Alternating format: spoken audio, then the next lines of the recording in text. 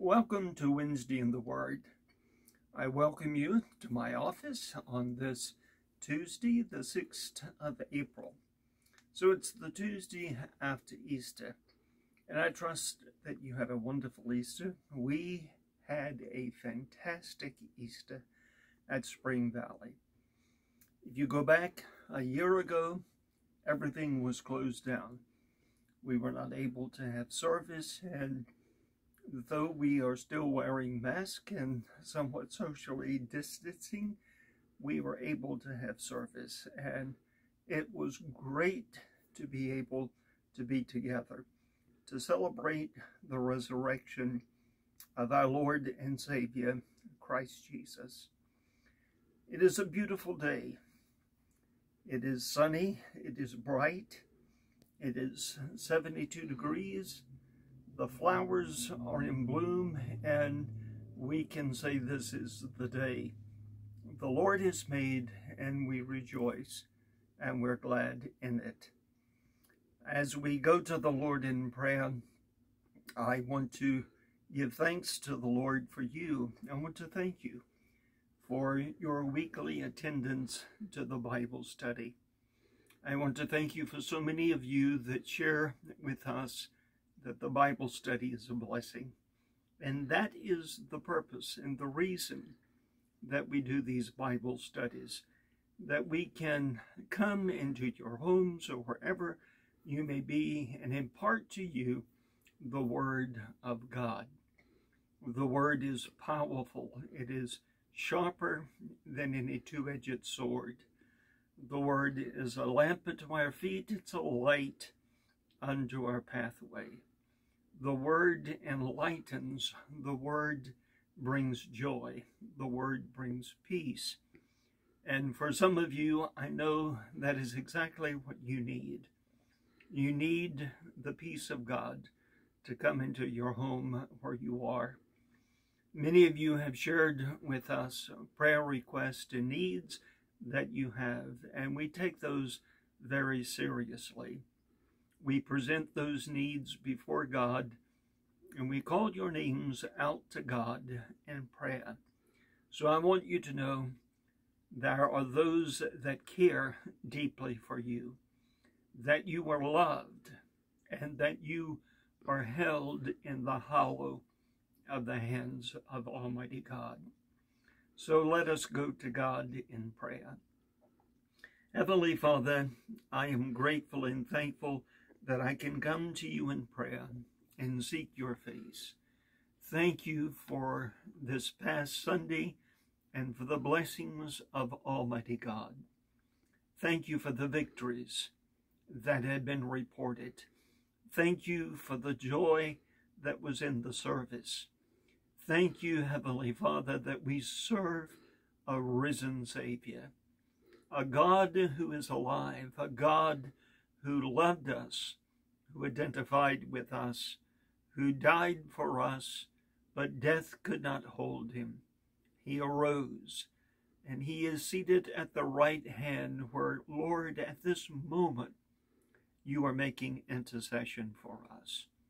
So I pray that our people that are listening would realize that you are closer than the very breath that they are breathing, and that you have them in your heart and in your mind, and that you care for them.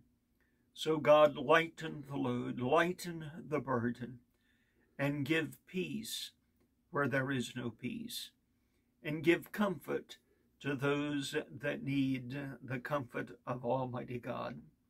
For it is in the name of Jesus, our Lord and our Savior, we do pray, and amen. Each week we come to you from our office and we share with you some of our collectibles. And I want to share a couple of things with you to me that is very interesting. As a young boy, I grew up on the banks of the Rappahannock River in eastern Virginia, and did not realize until I grew up that the very place that I was raised was one of the main Native American villages. In fact, when Captain John Smith sailed up the Rappahannock in 1608, he stopped at the place that is known as Islington Farm, where there was one of the main villages. It was called the King's House. And I want to show you a picture. This is a depiction of the village that was in Islington, where I grew up as a boy. It was a very, very special place. As a child playing, we often found remnants of Indian relics. And I want to share a couple of those that are with you, those that are listening to me. This is a relic that came out of the Rappahannock River. It is a piece of pottery, ancient American Indian pottery. And for years it had been in the river, had washed up on the shores, and you can see how that it was made. And again, I treasure this, but something that I treasure even more is this. This is a very ancient mortar stone, and there is a story behind it. The Indians were driven from their villages along the Rappahannock, and they went inland of the peninsula and what was known as Indian Fields. And part of my father's farm was on the land that was owned by the Indians. And one day, my father was in the field disking, and the disc ran over this object. In fact, you can see the disc mark that is on this. And he got off of his tractor, and he got down and looked. And lo and behold, there was this ancient relic of American Indian that was used as a grinding.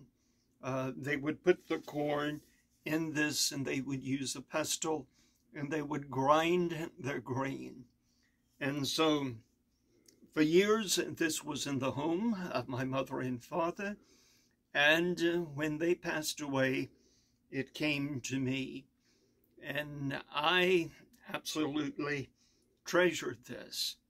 Again, I hold this in my hand. And I think of the Native American women that would have held this grinding stone or this mortar, and the grain that they would have ground up. And so on my father's side, they came to this country in 1660 from England. And George Hinson was the first Hinson who came in the 1660s as an indentured servant. So I have a rich history and a rich background. And if you know anything about me, I am very, very proud of my heritage and thankful for the blessings of Almighty God. And I hope that you are proud of who you are, because each of you have a story, and you are special, whatever your particular history may be. And now I want to transition to the Bible study, and we're again going to the Gospel of St. Luke, and we're going to be looking at one of the post-resurrection appearances of our Lord. And I trust that God would bless us in our Bible study. Turn with me, if you will, to the Gospel according to St. Luke chapter 24. As I mentioned to you, this past Sunday was Easter, and our focus was on the resurrection of our Lord and our Savior. And the resurrection of the Lord is found in the 24th chapter of Luke's Gospel. But there are a couple follow-up resurrection appearances of the Lord. So I want to begin with verse 13 of Luke 24 and continue to read down through verse 35. And let me remind you, as we are looking at this passage of Scripture, this is only found in the Gospel of Luke.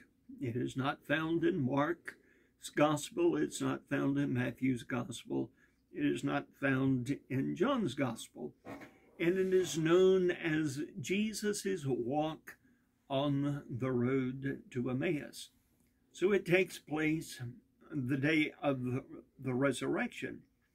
And so beginning with verse 13, now that same day, two of them were going to a village called Emmaus, about 7 miles from Jerusalem. And if you happen to look on a biblical map, you will find that Emmaus is west of Jerusalem, and it is not even a day's journey. And they were talking with each other about everything that happened. And they talked and discussed these things with each other. Jesus himself came up and walked along with them, but they were kept from recognizing him. So let's look at the setting of this passage of Scripture. The day of the resurrection, so this is on the Sunday. There are two men. We are told the name of one of these, and verse 18, it is a man by the name of Cleopas. That is the only time Cleopas is mentioned in the Bible. Other than this, we know nothing about Cleopas at all. But these two men, they are downcast, they are dejected in their spirit, and we do not know why they were in Jerusalem. Maybe they were in Jerusalem because of the Passover that was going on, but they're going back to Emmaus. And it seems from reading this passage of Scripture that Emmaus was where their home was located, because when they get back to Emmaus, they're going to have a meal in which Jesus is invited. So they're walking along the road, and suddenly this third person joins them, and it's Jesus, but they do not recognize that it is Jesus. And I thought that in the ordinary circumstances of life, when you're not expecting, God shows up in our life. When you're at your lowest for whatever reason, when you are going through a period of depression in your life, a period of questioning in which you're saying, I cannot understand why things have happened and why I am going through what I'm going through. It is in those moments that unexpectedly God shows up in your life, and he gives you a revelation of who he is. So they're talking, and as they're walking and talking and discussing these things, the Bible says Jesus himself came up and walked along with them. I love that. Jesus came up and walked along with them. Unexpectedly, Jesus shows up. May I tell you that when you are least expecting, God shows up in your life. When you need him the most, God shows up in your life. The Bible says they did not recognize him. In fact, they were kept from recognizing him. Now, we know that the Lord is in his glorified form, in his resurrected form, and if maybe for that reason they didn't recognize him, or that Jesus particularly concealed his identity from them, but for whatever reason, they were kept from recognizing him. Let me ask you, could it be that in individuals that you did not know, God has showed up? In situations that you were not expecting, God showed up. And as they're walking along, we come to verse 17. The Lord asked them, "What are you discussing together as you walk along?" Now, it is not that Jesus is asking for information, because the Lord, he certainly knew what they were discussing. In fact, he is God. He is the omniscient God. He knows everything.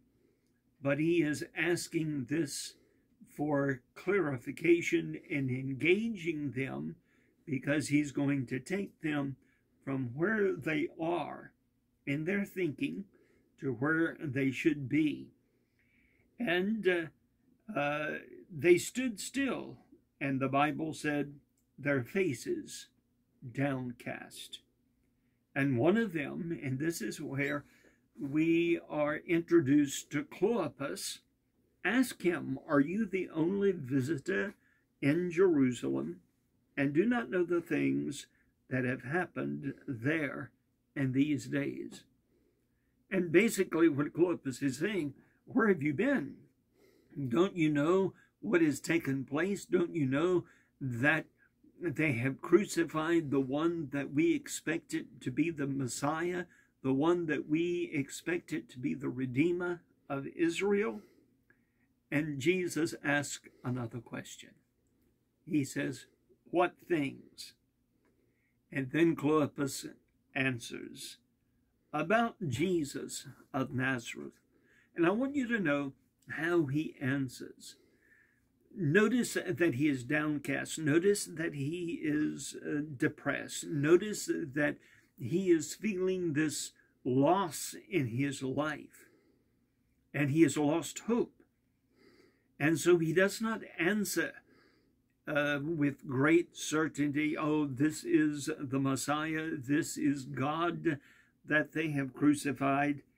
They said, "About Jesus of Nazareth."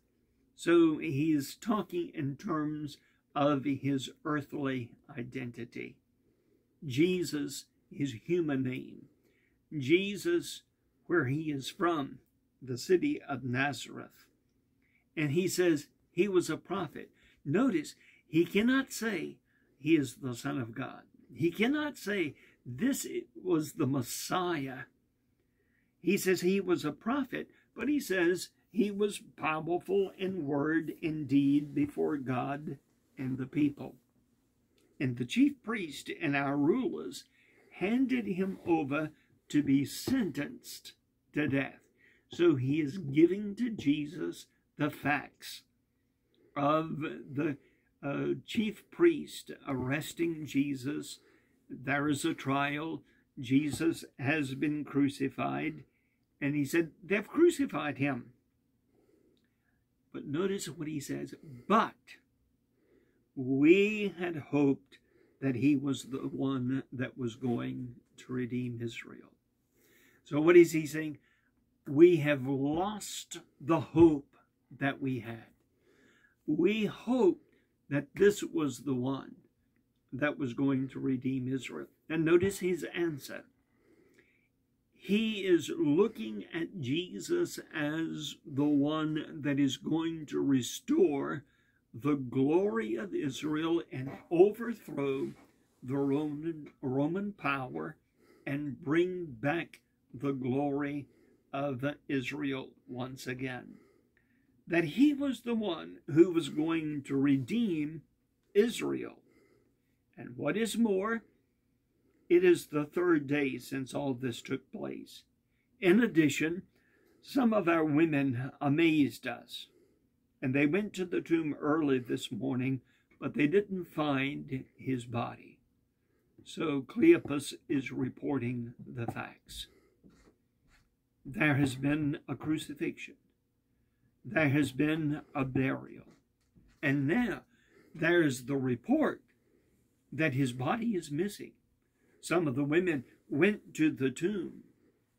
And if you read the Word of God, the first to go to the tomb was Mary Magdalene, which is found in Mark chapter 6, verse 9 through 11, and in John chapter 20, verse 11 through 18. And now he is appearing to these two men on the road of Emmaus. So the women have reported that his body is missing. And in verse 25, he said to them, and notice the rebuke of the Lord. They still do not know that it's Jesus that's talking to them. How foolish you are. Have you ever gotten to the place that the Lord has gently rebuked you and you said, really, are you so foolish that you have lost faith so easily?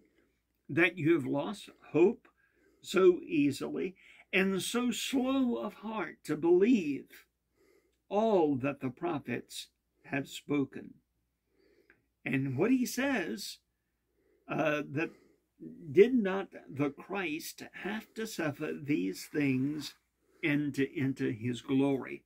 And verse 27, what does the Lord do? As they continue this walk on the road of Emmaus, the 7 miles from Jerusalem to the village of Emmaus, beginning with Moses and all of the prophets, he explained to them what was said in all the scriptures concerning him. So notice how important it is that you have a foundation in the Word of God. So what the Lord does is that he takes them to what we call the Old Testament, the 39 books, and beginning with Genesis, Exodus, Leviticus, Numbers, and Deuteronomy, what we refer to as the books of the law, continuing through the prophets all the way to the end of the Old Testament. He explained the scriptures concerning who he was.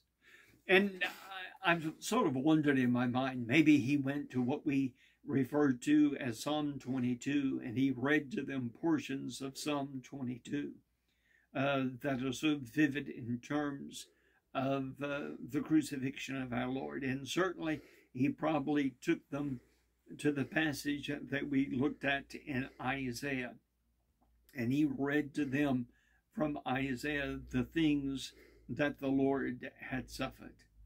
And he said, don't you realize that the Christ, the anointed one, the one that you thought that was going to redeem Israel, that his mission, most of all and most important, is to redeem the lost souls of mankind. And the only way that he could do that was by offering himself as a sacrifice on the cross of Calvary. And he explained to them all that was said in the scriptures concerning him. So let me challenge you. During the rest of this year, delve into the scripture, both Old and New Testament.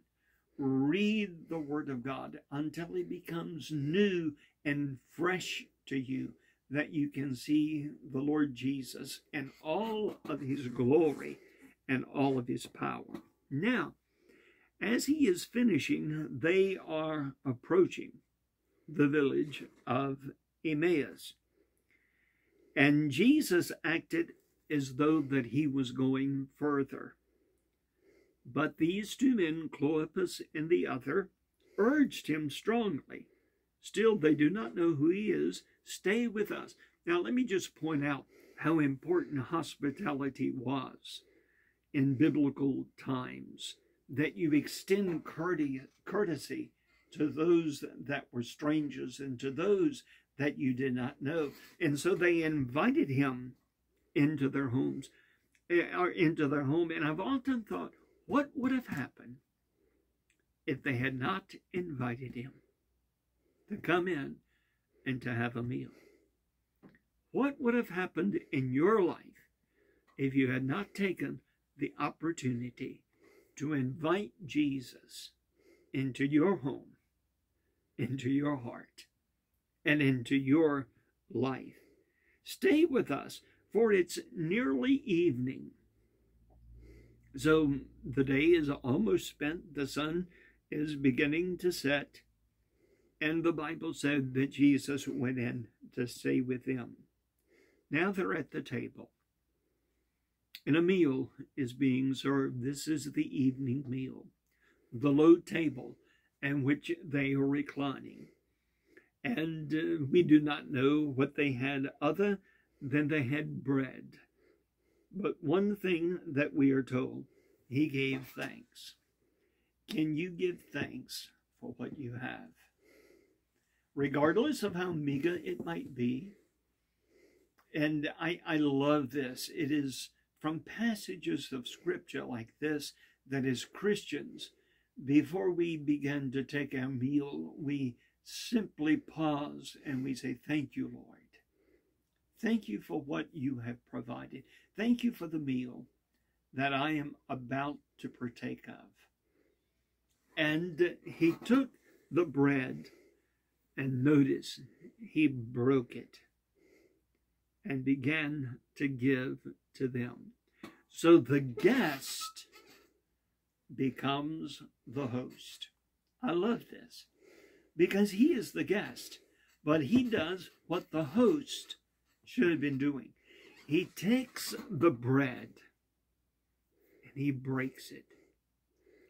Now, it is in the breaking of the bread they recognize him. Let me tell you, only the Lord can break bread the way he does. Let me remind you of when he took the loaves and the fish, and he broke it, and he fed the multitude on the hillside. Let me remind you, in the Last Supper, when he took the bread, and he broke it, and he said, this is my body. And now, at this common meal, he takes the bread, and he breaks it. It doesn't say what he said. All that it says in verse 31, then their eyes were opened and they recognized him. It was in the breaking of the bread. Let me tell you that it's in the breaking of Jesus' body on Calvary that we recognize him. It is in Holy Communion. It is in the Holy Eucharist that we recognize him. This is my body, which is broken for you. So their eyes were open and they recognized him. Let me ask you a question. Have your eyes been opened? Do you recognize who the Lord is? Do you realize that he is the Son of God? And then all of a sudden it says the Lord disappears from them. So at one moment he is breaking the bread, the next moment their eyes is open, and then they look and he's gone. And then notice what it says. They ask each other, were not our hearts burning within us when he talked with us on the road and opened the scriptures to us? May I ask you, has your heart ever burned as you've read the Word of God? As someone who is taught the Word of God, as the Word is imparted, have you had that sense of the feeling of the presence of Almighty God? And you said, oh, my heart is burning because the Word becomes new. Every day, presently, I'm reading 3 chapters from the Old Testament and 2 chapters from the New Testament. And this is a practice that I've long held in my life. But I can tell you that my heart is still burning within me as I read the Word of God, because I see Jesus anew and afresh every day. So, if there is one discipline that I can encourage you to have, read the Scripture. Meditate upon the Word of God until it becomes so real within your life. Now, they've already walked 7 miles. It's already dark. But notice what the Scripture says in verse 33. They got up and returned at once to Jerusalem. So they're going to make a round-trip journey. They're going back 7 miles from Emmaus to Jerusalem. Why? Because they wanted to tell the other disciples the good news. Have you ever gotten to the place that you just cannot keep it in? God has revealed himself to you, and it is so real that you cannot wait to share it with others. So they got up and returned at once to Jerusalem. And the first thing they did, they found the 11, and those with them assembled together, and they said, "It's true. The Lord has risen and has appeared to Simon." Then the two told what had happened on the way. And notice what it says, how Jesus was recognized by them when he broke the bread.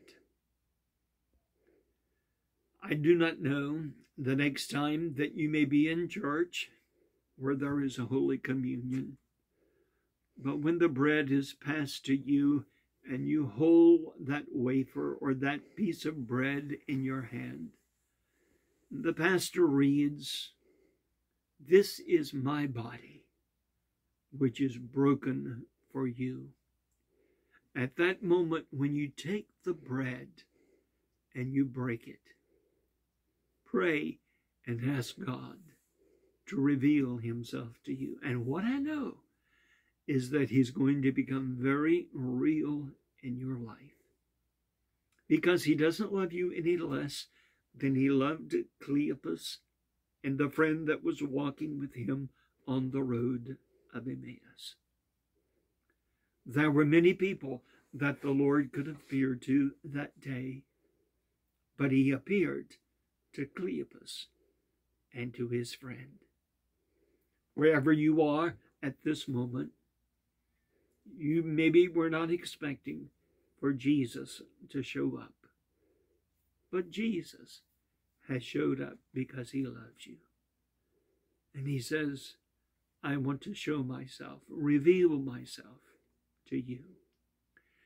As we pray at the end of this lesson, I'm going to pray that God will reveal himself in such a way that you will say, "He's more than a prophet. He is my Savior, and he is my Lord."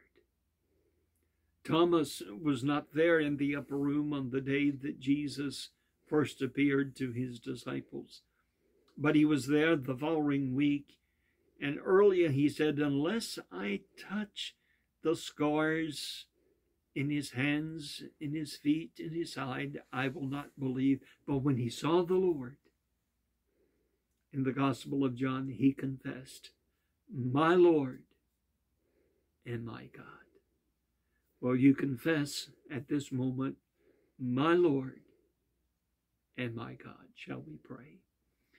Father, we thank you that you reveal yourself in the mundane things. You reveal yourself at times that we are not expecting.